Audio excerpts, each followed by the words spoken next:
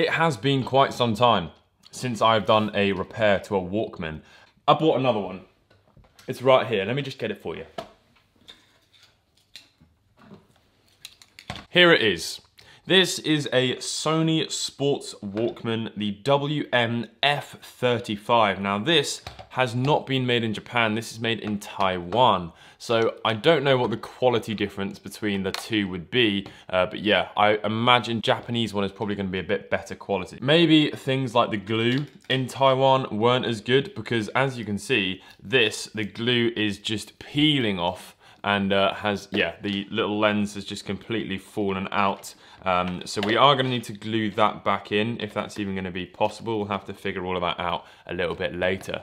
So let's take a look at the listing. I'll tell you how much I paid for this little thing. So I paid a grand total of £5 and £2 postage. These are the photos. He does show the lens, you know, has fallen off clearly. In the description, it just says Sony Sports Walkman, not working, repair or for parts. So that is pretty much all of the information we have. We don't know what's not working. We don't know if it might work. Some people don't have cassettes to test these things. So what we shall do is take some headphones, plonk them in the top. I've always liked how the Sports Walkman's battery covers work. They have these little levers, and when you pull the lever, it just sort of shoots up. Oh, there's some batteries in it. Blimey, that's very nice. Right, let's see how we go about turning this thing on. So we want to try the radio first. Is there a button inside? Yes. Here we go. Is that on? Oh. Okay, so you press this button here and that turns on the radio. Now let's get a little tunage going.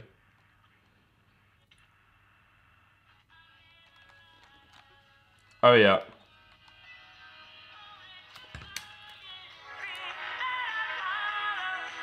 Okay, that works fantastically. Now what we want to try is the cassette. So let's chuck this in. This is the soundtrack to Quicksilver. Bloody fantastic movie, amazing soundtrack. Okay, and we're going to go mono. No, we're not. We're going to go... actually, I don't know if we need to even adjust that. Ooh. Okay, so it's not running at the right speed, that is for sure. But fast forward, rewind works. Stop. Although it just does not run at the right speed. So what we can do is take a look at replacing the belts in this thing. We may need to replace a couple of capacitors. I'm not 100% sure. Obviously, we're going to need to address the lens on the front. We're going to need to give the whole thing a clean. The other condition I was talking about is the little port cover here for the, I think this is for the AC, I imagine. This is completely destroyed and is just basically perished. See what we can do. Hopefully we can replace the belt. Hopefully I've got a replacement belt. Then hopefully we can maybe replace a couple of capacitors on the audio board, and we should be good to go for a run with our brand new Sports Walkman.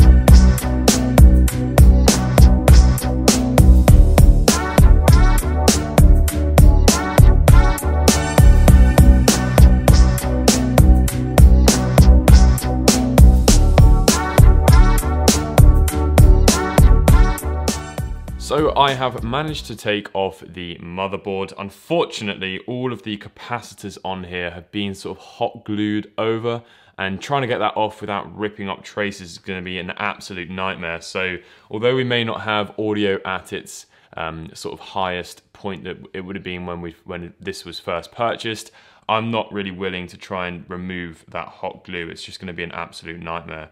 As for the belt, they're not actually too bad. So basically, I'm going to take them off, which is really, really simple with with these, you just remove them. A good indication of whether or not they're stretched is having a look at their shape.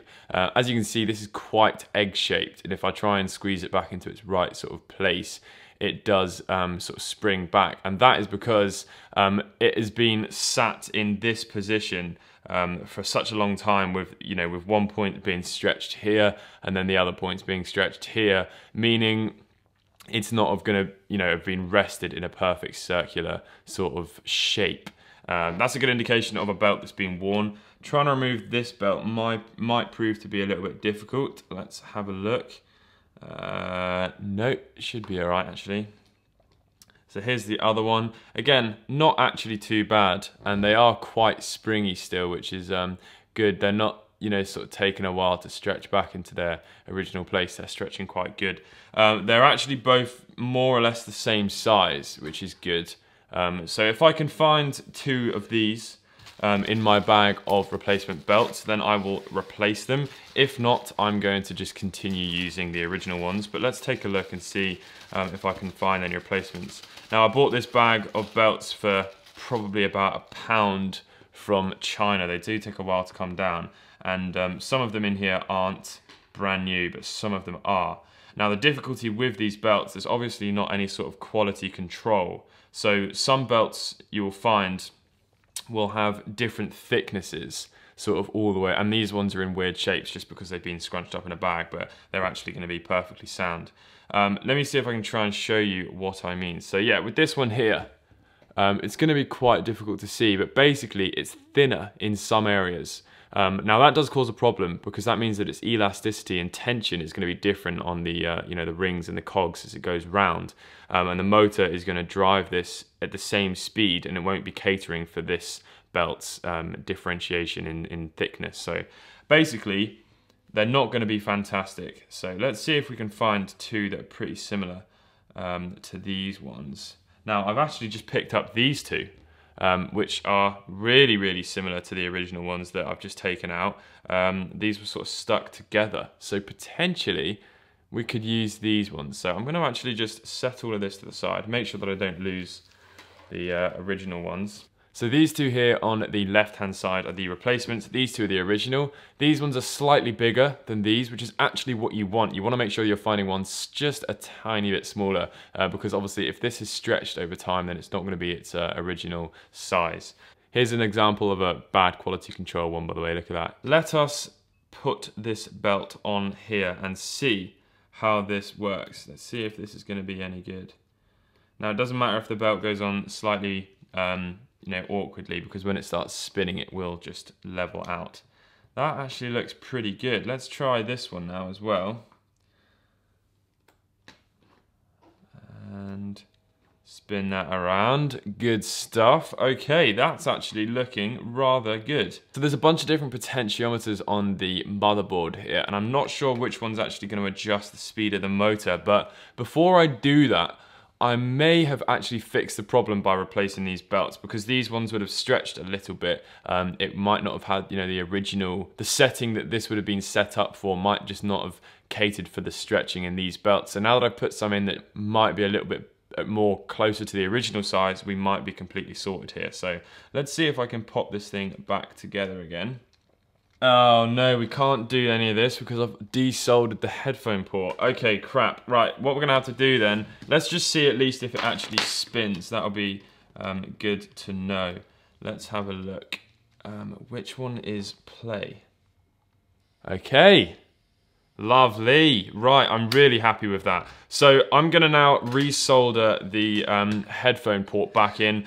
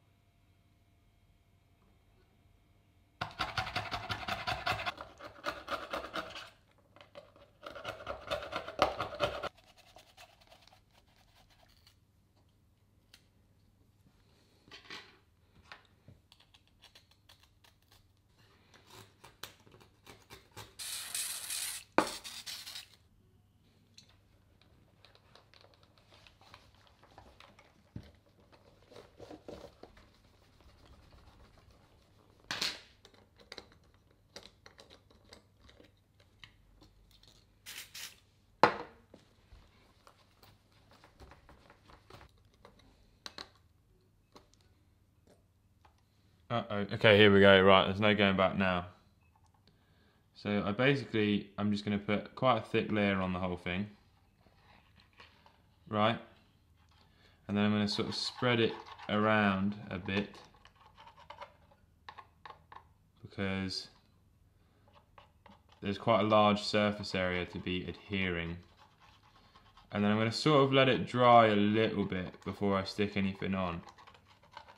I don't know why I'm going to do that. I just feel like that's the right thing to do. So let's just set this down first. And then we'll go in with this piece. Okay. And then if you sort of twist, you know, just gently ply around with the area there that you're super gluing down, just to make sure that it actually, you know, really gets stuck on there. Spreads it around a bit, you know.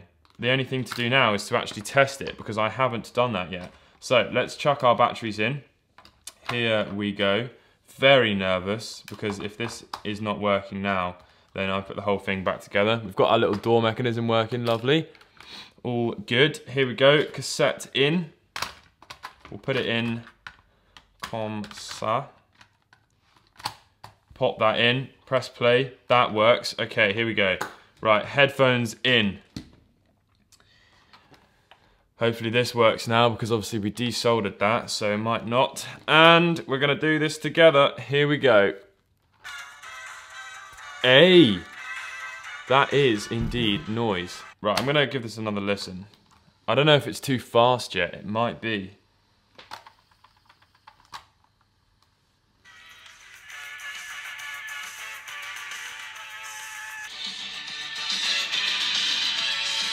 Right, it's a little bit fast.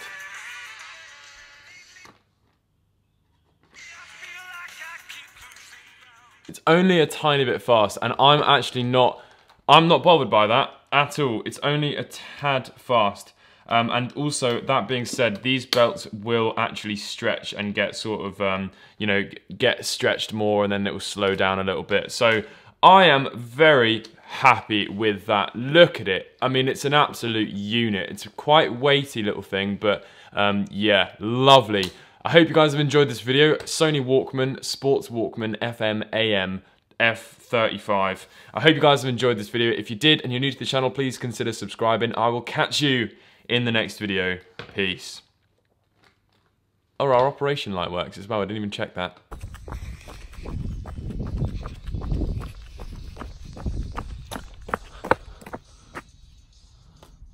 That sounded really cool through my headphones.